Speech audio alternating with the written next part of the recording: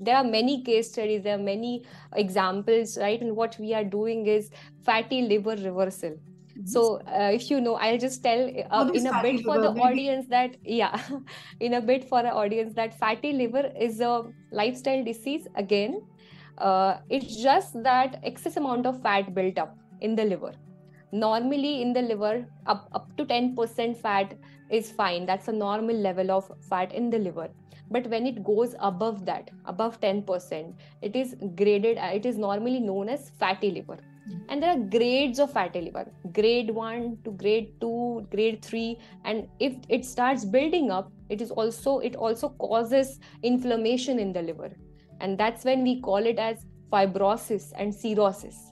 Now, these are the grades of fatty liver. And if you look into the research, if a person is into cirrhosis level, it is difficult to reverse that. Because by that time, the liver cells are not functioning at all. But if you know that you are into fatty liver grade 1, if you are into fatty liver grade 2, with correct lifestyle, we can definitely reverse this. Okay, if you know, ma'am, there is no medicine for fatty liver currently. If any doctor, any gastroenterologist will tell you to work on your lifestyle. But what to work exactly? What kind of diet will suit me? You know, if you just go on Google and type fatty liver, you are going to get 10-15 different kinds of diet, and it's same for weight loss as well.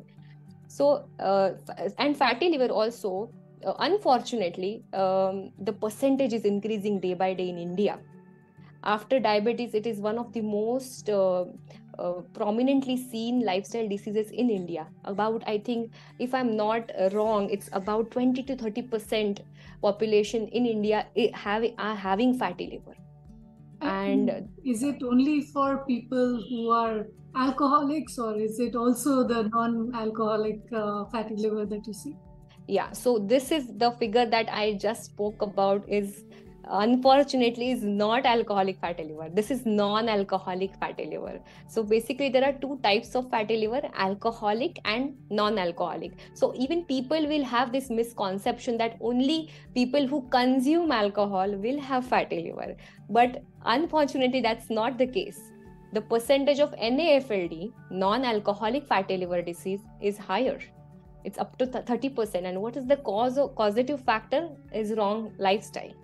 So then when we saw this, percentage, that why so much of fatty liver in India, what is the causative factor? And that's when we realized the importance of nutrigenomics in this case, because there is no fixed medicine. Any other disease you take, cancer, diabetes, hypertension, there is some medicine treatment available. But for fatty liver, there is no. So if I am giving a diet, if I am giving a dietary therapy, it has to be accurate. Where do I get accurate information? Your genetic structure, your genetic data. And when we got into this nutrigenomics, we realized that there are so many pointers like gluten intolerance, lactose intolerance. We got to know in detail about metabolism of fat, metabolism of carbohydrate of people, of clients, and we used that data in implementation of their dietary regime. And I'm very happy and proud to say that we have successfully reversed fatty liver from even grade 2 to grade 1 to grade 0 with the help of nutrigenomic data. So you have grade 0, grade 1, grade 2, and then you go into the cirrhosis level. Yes, grade 3 with fibrosis and then cirrhosis.